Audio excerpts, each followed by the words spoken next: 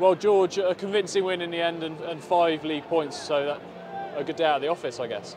Yeah, look, I think we got the job done. You know, obviously we were very focused on trying to score plenty of tries today, and I thought the boys did that. We had a couple chalked off as well, which was a shame. But yeah, look, I think it's a great win for us. We needed to win. We had to win today. The boys deserve a win for all the efforts they put in. You know, there's plenty of games in the position to win recently, and I thought the boys were good today. I think probably the beauty for me is I think we can be a lot better than that.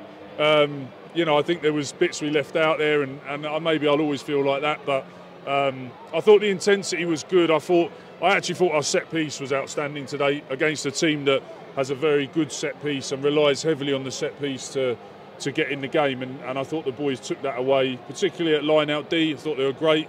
Stopped the mauls. Scrum was brilliant. So I think, you know, attack we look good, and that's where obviously you know, get all the everybody enjoys watching. But you know, I think we can be really pleased with the attitude we had in the week. We acknowledged if Newcastle were going to be in the game, that's how they were coming in, and I thought the boys negated that.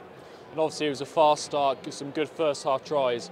Newcastle always going to make it a little bit more difficult in that second period, but how impressed with you in particular with the defensive areas?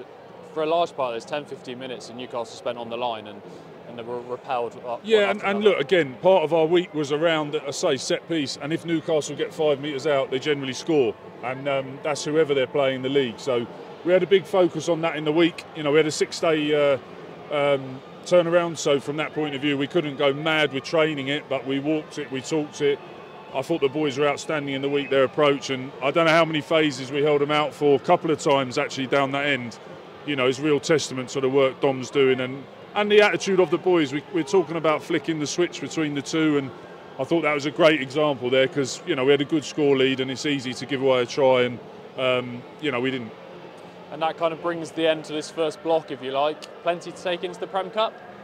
Yeah, loads. I mean, look, obviously there'll be opportunities for people in the Prem Cup.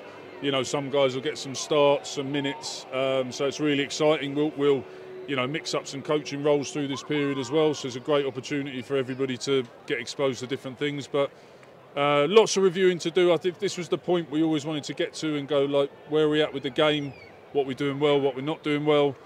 I think there's a huge amount for us to work on, which is a good news. But coaches, we've got to put a plan together how we get better in some areas.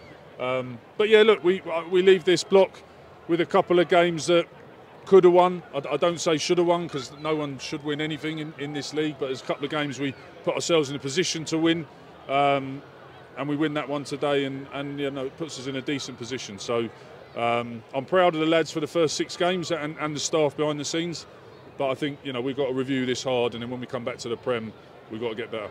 Thanks, George. Thanks a lot.